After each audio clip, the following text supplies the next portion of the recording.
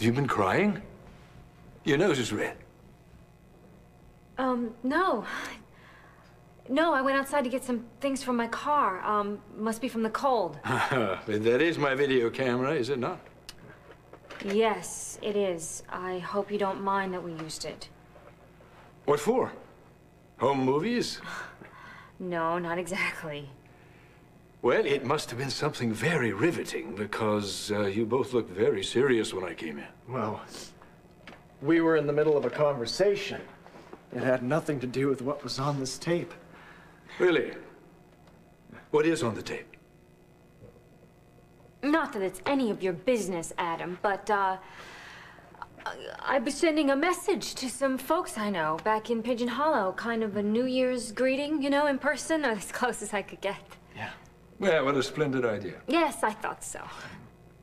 I bet I know most of those folks back in Pigeon Hollow. It'd be nice to know what's on the tape. Maybe I could add something of my own. May I? No, Why not? it's personal. Personal? Or pornographic? Don't be disgusting. Back off, Chandler. I know you, Dixie. You don't know me. You're hiding something. You both look as guilty as sin. What is really on that tape?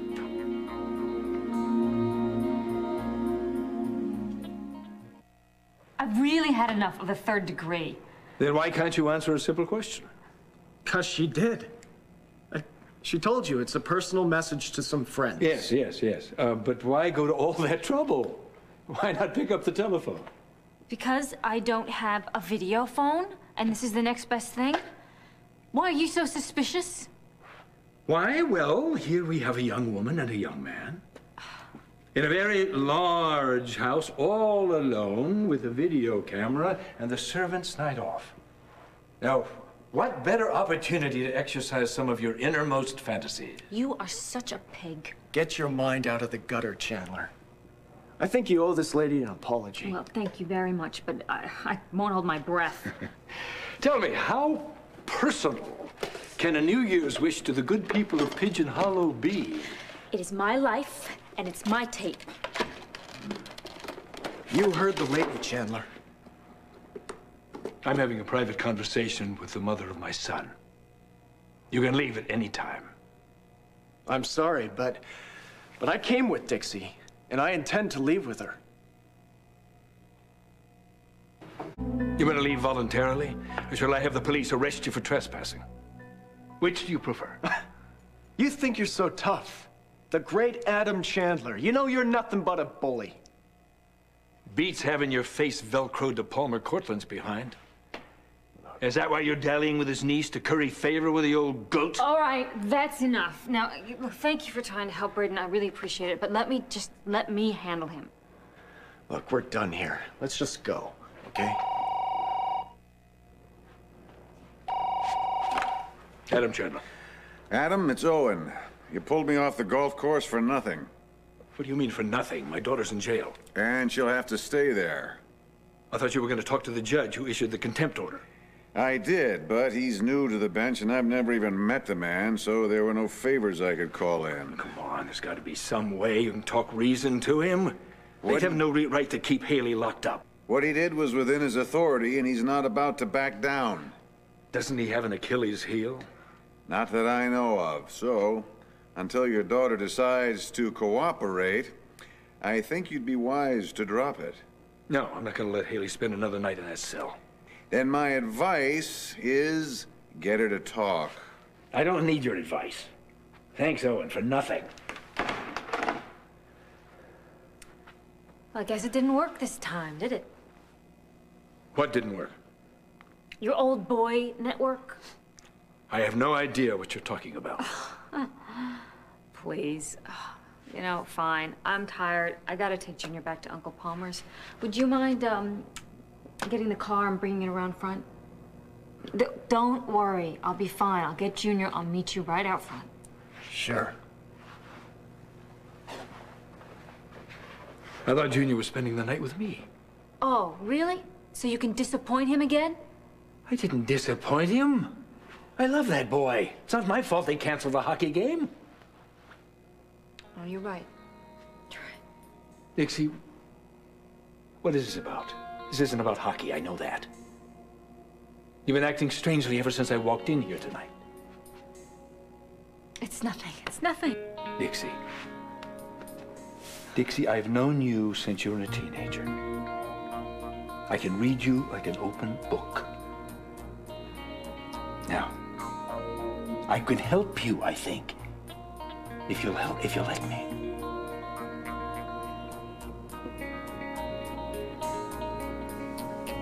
It's Junior.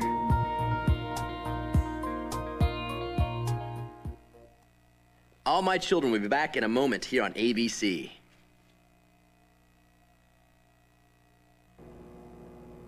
Adam, I know you say you love him, but I watch you, you know? I know you're chasing after Liza.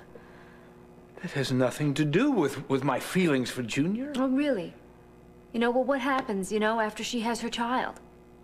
Nothing. Nothing will change. Really? Look, Adam, you two are gonna get together, right?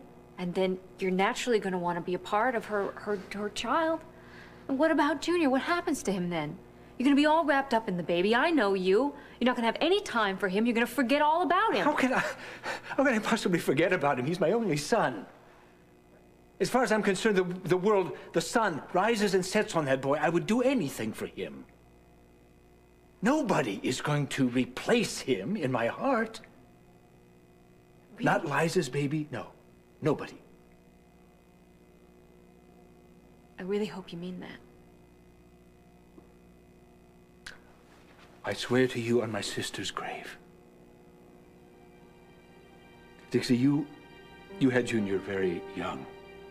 You have a lot of years to watch him grow and get married and raise a family of his own. But I'm a lot older than you are. And I may not be so fortunate. But I tell you one thing.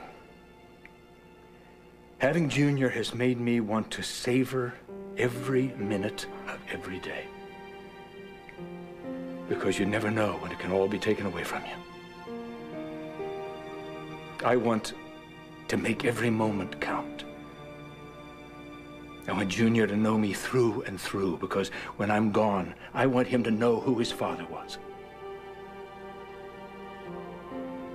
He grew up so fast. It seems just yesterday he was a baby. But he's just a little boy.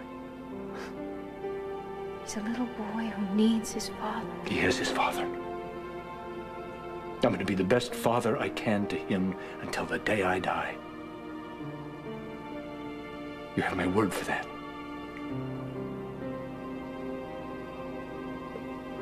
I have no idea how much I want to believe that. Because he's gonna need you so much. Why, Dixie? Are you going somewhere?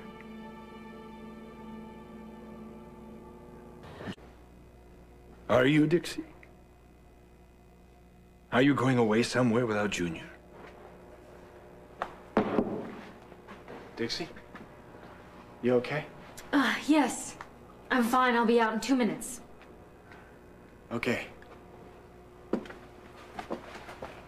Dixie, are you?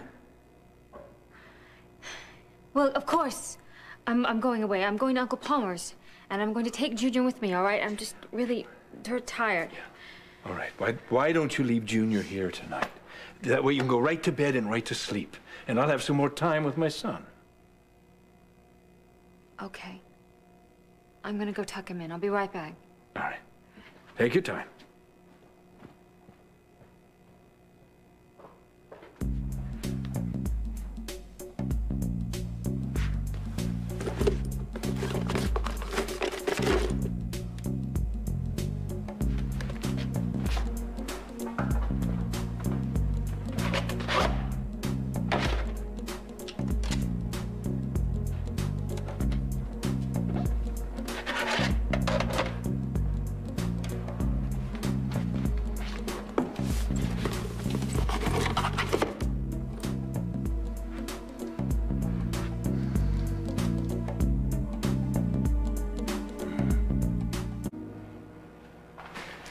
Okay, Junior's all tucked in, and I'm out of here.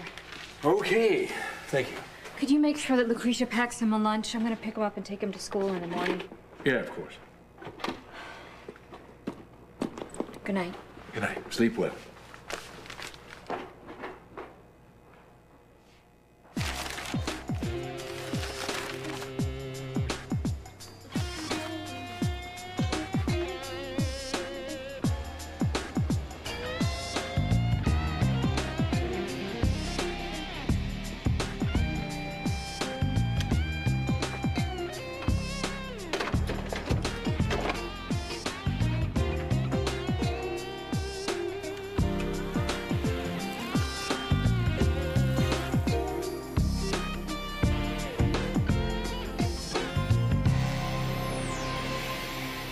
Stay tuned.